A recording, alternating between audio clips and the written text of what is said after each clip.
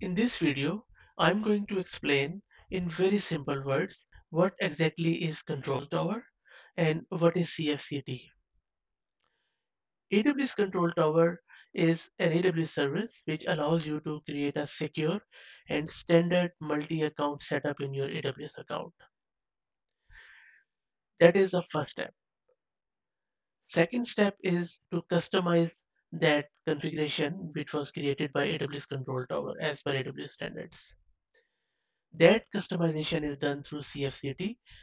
CfCT stands for Customization Framework for Control Tower.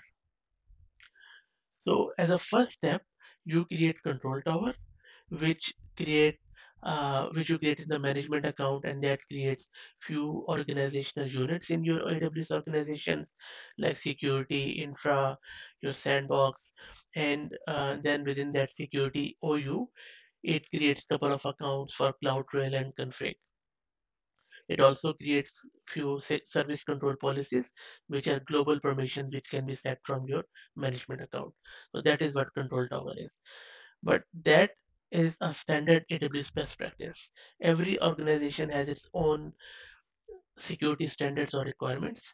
And with the help of CfCT or customization framework for Control Tower, you can tailor that Control Tower as per your organizational policies. Now let's see what exactly those customizations are. Before I go into the detail of what those customizations are, which you do on top of your control tower, first remember a very important point. These customizations are made up of two things. One is service control policies or SCPs, and the second is CloudFormation stack set templates. Service control policies are global permissions which you set through your management account, and they flow through your whole AWS sprawl. Whereas CloudFormation stack sets enable you to deploy a single CloudFormation stack across your multiple accounts from single location. So you don't have to go from account to account to deploy that. Okay. So coming back to the customizations, customizations consist of two things. One is service control policies and second is CloudFormation. So the first step is that you create few CloudFormation templates as per your organizational requirement, and also you create few service control policies according to your organization requirements. And then you deploy them on top of Control Tower with the help of CfCT. So what those CloudFormation templates could be? So they are very subjective. They are related to your organization policies, but these are few of the recommendations or the best practices which I have seen at various customers. So, for example, your organization has a policy that all the EBS volumes in any account will be encrypted. So you can create a CloudFormation template and deploy them through your CloudFormation stack set through the CfCT, and then there are some IAM policies which you can implement. You can implement S3 block public access at the account or OU level. You can also set up cloud trails. You can set up config. You can set up various security related services like guard duty, Macy, security hub, and then the sky is the limit here again. Whatever your organizational policy is or templates are, which you want to deploy throughout your accounts or OUs, you can use this CloudFormation stack set under the ambit of your CfCT. Same is similar for the service control policies.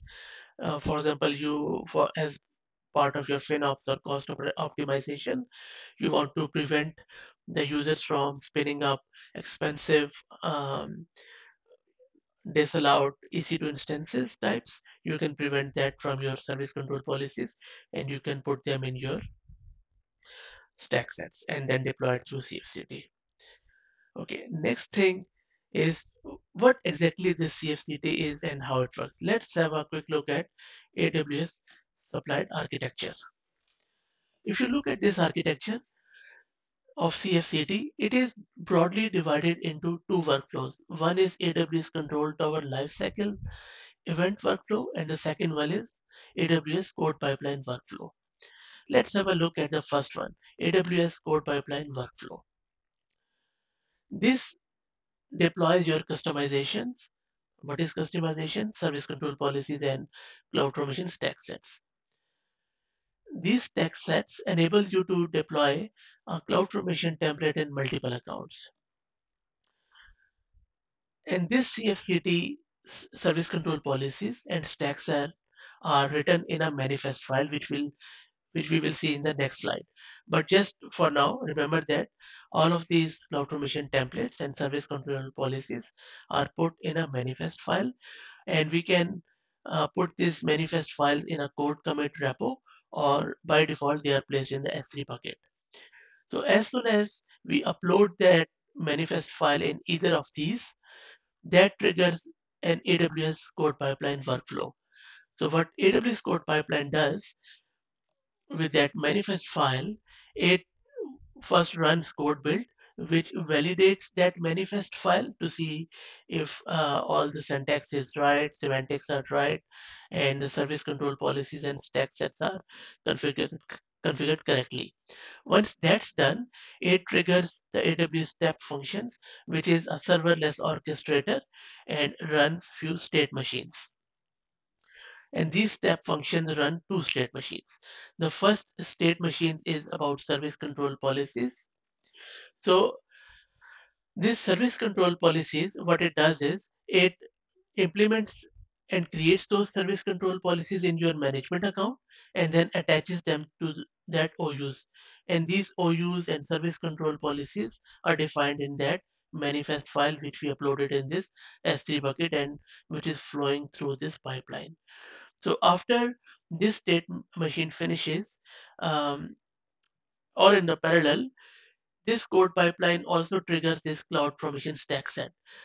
This cloud formation stack set is again defined in the same manifest file, and this pipeline deploys the stack set in all the accounts, whatever accounts are managed in the AWS Control Tower OUs. So this is the first workflow, and this is the initial first step when we are deploying the CFCT first time. Once that's done, then in the future, when all of this is running, if we need to add another new account, or if we want to make changes to any existing account, then this second workflow, which is life cycle event workflow, comes into play. So life cycle means that whatever changes we are going to make in the life of our AWS cloud in the control tower. So whenever you create a new account, or you want to make a change to an existing account, for example, you want to change a service control policy, then you will make a change in this um, manifest file and again upload it to either S3 bucket or code commit. And then what would happen is the AWS control tower service will trigger this AWS event fetch rule, which in return would place that change into this SQSQ. From there, that will be picked up by this Lambda, which is basically an event handler for this queue. And this again will pass it to this code pipeline, which will run the same process which we saw earlier, where the code build will first check or validate your manifest file.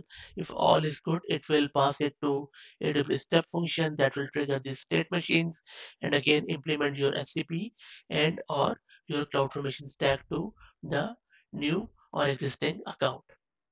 If you notice here, we are using FIFO queue. The reason why we're using FIFO queue is because it could be that we there are multiple changes at the same time which has come into this AWS control tower. In that case, we know that FIFO queue scales very quickly and seamlessly, and from there, the Lambda would be able to pick up those pushed items into that queue. So that is all there is to this workflow. Now let's have a quick look at the manifest file. So this is a sample manifest file, and in this we have broadly have three sections, or sorry, two sections. One is where we specify the region and the version of this CFCT manifest file, and then the second one consists of resources. In the resources, we put in our templates, the cloud provision stack sets, and the service control policies. So we pre-create these templates and put them in our S3 bucket or our repo. So for example, I pre-created this CloudTrail template, and then I am calling it through this CFCT pipeline within this manifest file. We can also pass through some parameter file which are required by this CloudTrail, and then the deploy method is through the stack set. And here I'm only specifying an account. But for service control policies, I am specifying the OUs, which is a root account, because we implement the service control policies on the root account and then associate with them with the OUs, and that gets inherited by your accounts. So again, the resource file or where exact the location where I have created this SCP is mentioned in this resource underscore file parameter. From there, the CFCT or code pipeline will pick it up and then move it through the whole process. So this is how you create the CFCT manifest file. And again, it is highly customizable. As your requirements change, as your organizational policies change, you can keep adding or editing or removing these resources from this manifest file, push them to your repo, and then CFCT will apply to your whole cloud formation stack or your AWS control tower stack. I hope that was helpful. If you have any questions or feedback, please put them in the comments. Thank you very much.